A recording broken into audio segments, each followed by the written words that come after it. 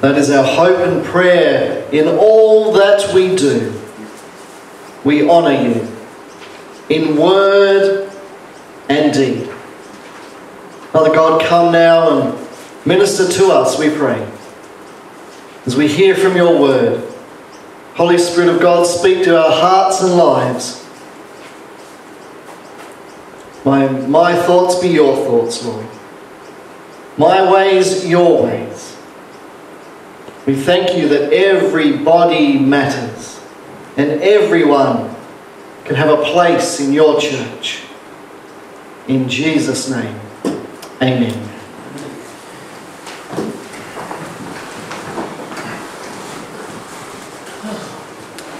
Today's message is called Everyone Matters. So welcome, good to have you here once again, joining us in person or online. It's great to have you with us. 2020. This year has not been for nothing. This year isn't a lost cause. God is alive, the church is alive, and we are alive. We have opportunities to make the next few months count. Before we flip over the calendar to 2021, and for many maybe breathe a sigh of relief, everyone matters. All those people there packed into that train, they matter. I want us to be a church that's not just about the numbers, but more about the names. Don't get stuck just praising the numbers, but let us be about the names. Oh, we had 40 views, 8 people watching online, so many likes. Friends, the numbers have names. And here you are, online, in person, because numbers have names. It's exciting to see who we engage with each week, in person, online, however we're doing that. But you are more than just a number, you are a name. And that name tells a story, and that name has had experiences in life that can contribute to the local church. Because everybody matters and everyone is welcome. If we open the book of Acts, we see numbers are important, and so are the names, and it's exciting as God gave birth to the church. Everybody can find their place in His church and in His story. It's Acts chapter 2, if you've got a Bible there or up on the screen. The church of Jesus Christ was born, and the Holy Spirit of God lit that flame. Acts 2:42 and reading. They devoted themselves to the apostles' teaching and to the fellowship, to the breaking of bread and to prayer. Everyone was filled with awe at many wonders and signs performed by the apostles. Everyone was filled with awe. I love that. It wasn't the super spiritual or the inner circle or the professional Christian who got it. Everyone got it. Everyone who was part of the church was dumbfounded at what God was doing, and everyone was in awe. So when God shows up and when God is in the midst, people are amazed at who He is and what He can do. Everyone was filled with awe at the many wonders and signs performed by the apostles. All the believers, continuing to read there, were together and had everything in common. They sold property and possessions to give to one another who had need. That's how you survive. By helping those in need. If you have a need, we will do our best to help you. This has been a year of supporting one another and helping each other out. Before, during, and beyond this crisis, we are here and we care. We will bear one another's burdens. We will lean in and help you and support you as best we can. We are looking for ways to come alongside you and serve and care and help you out.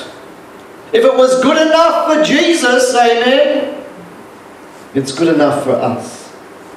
We weep with those who weep, and we rejoice with those who rejoice. We want to lift you up and support you so you're able to do the same for someone else, maybe in a different time or a different season.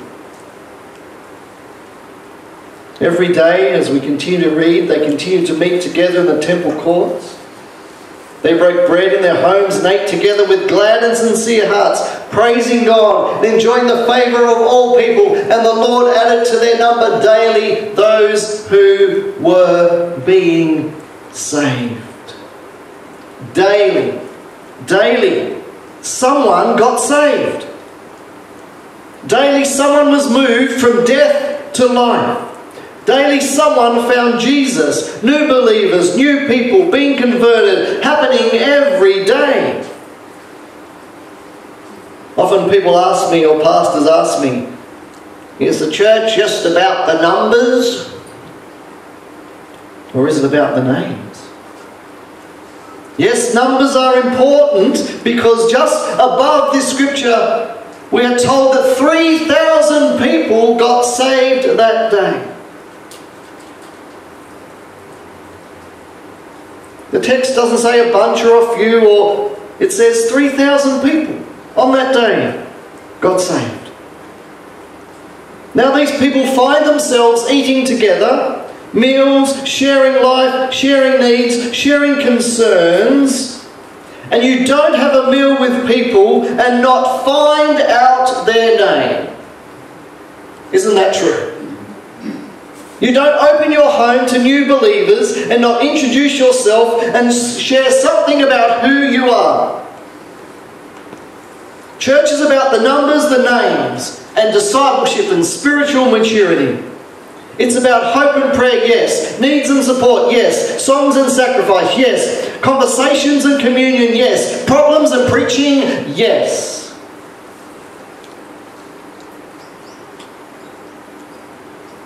And that's what the church looks like. And 3,000 got saved and more were coming daily, every single day. Don't worry, we can find room for you. I'm excited to meet new people, see new faces, hear new stories. Been exciting over recent weeks to have people pop in and visit us and want to know what we're all about. We can find a place for you and be a home for you. And many of you have discovered that. Because everyone matters. And there is a seat for you. It's everybody in their right place, coming together and being the church and sharing the journey of faith. The Lord added people daily. Would we be ready for that? Are we praying for that?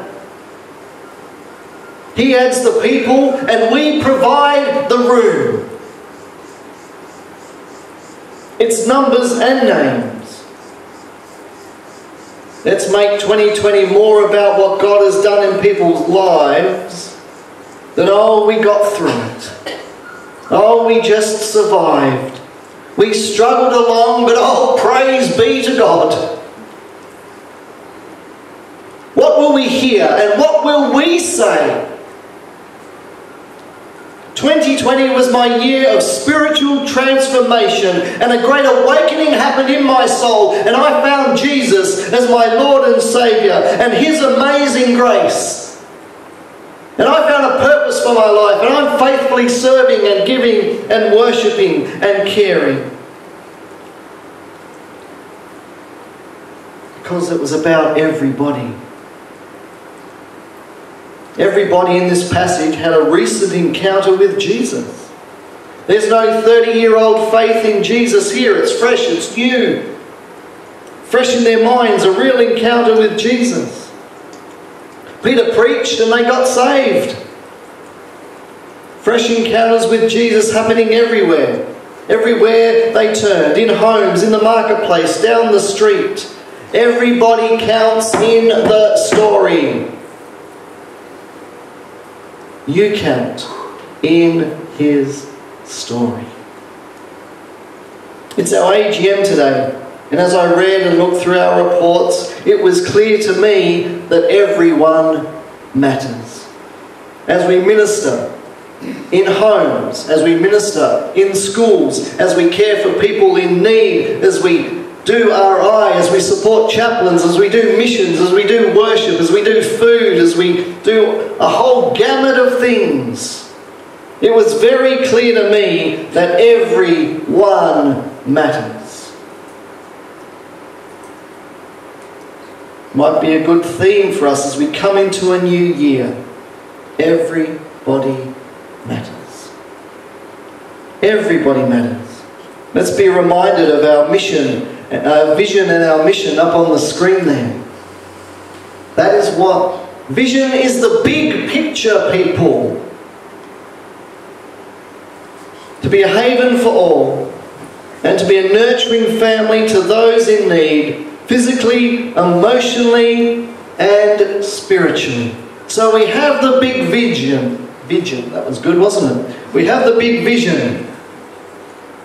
And then we have our mission. So how are we going to do that? How do we make the vision a reality? Well, we have a mission. To bring people into a personal and growing relationship with Jesus Christ by showing God's love in word and deed. And no doubt a number of years ago, you set those words in place. And that is who we are as a church community, because everybody matters by the grace of God. Not just words on a page, friends, but let us live them out. Let us be reminded today of what we are here for. Do you ever ask yourself, why is that in the Bible? Anyone? Why did they bother to put that there? In John 4, if you would humour me for a couple of minutes. Now Jesus learned that the Pharisees had heard that he was gaining and baptising more disciples than John, although in fact it was not Jesus who baptised, but his disciples. So he left Judea and went back once more to Galilee. Why do we need to know this? Why is it here? We're about to move into one of the most powerful stories in the Gospels. It's the encounter of the woman at the well. No one's highlighting that verse, are they? No one's circling that. No one's remembering, oh, I remember Brother Johnny preached a ripping sermon in 1985 on that verse. Because no, we're not, are we? I think it's here to remind us and to show us that Jesus wants to operate in kingdom power and deal with a group of people who were amazing at missing the point and being narrow-minded and saw it as a race and saw it as a competition. Oh no, John's got lots of disciples and now this bloke Jesus has arrived and he's got lots of disciples and people are baptising, and who will they follow? Who will they serve? Are they preaching the right gospel? Are they having the right baptism? Oh my goodness. And so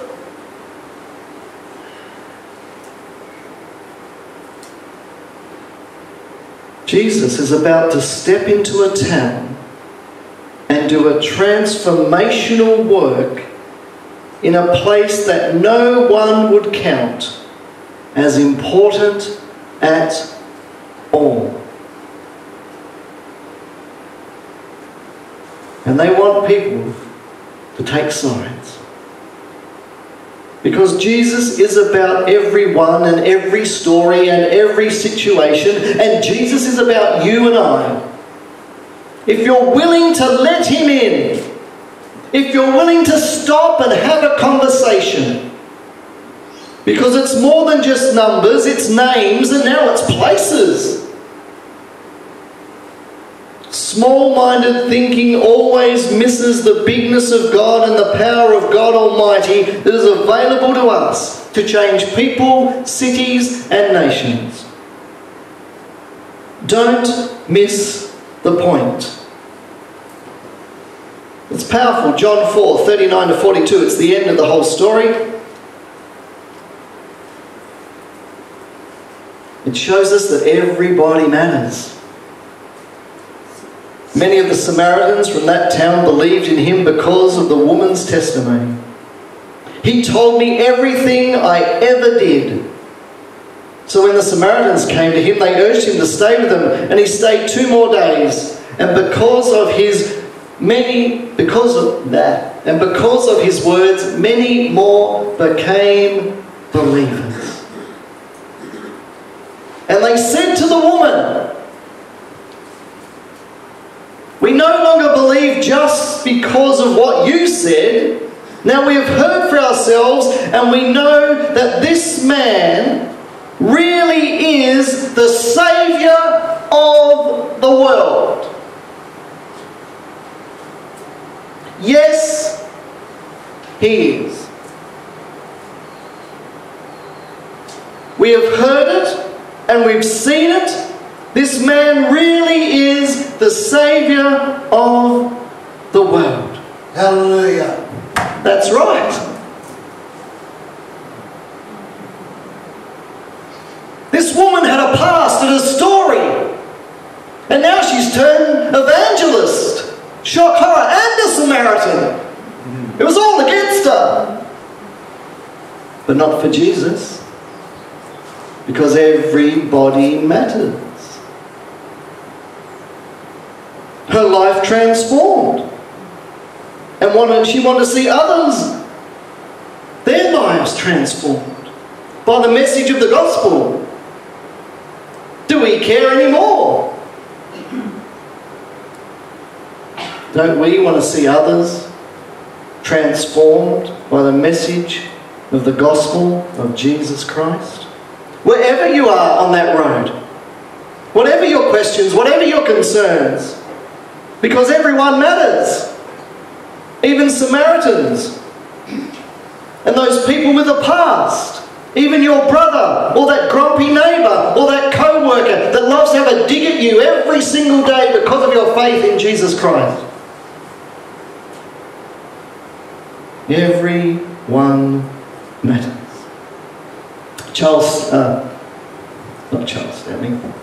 Andy Stanley reminded me of this. That's Andy Stanley, if you wonder. Charles is his dad, but that's another story. It's not enough to believe correctly to make a difference. We must act on what we say we believe. Not just words on a page, but actions. It's not enough to believe correctly to make a difference. We must act, friends, on what we say we believe. Well done. Well done. As we act on what we say we believe. And today we come and we give thanks to God for that. And we can make room for everyone. Because everyone matters. May God bless you. Amen.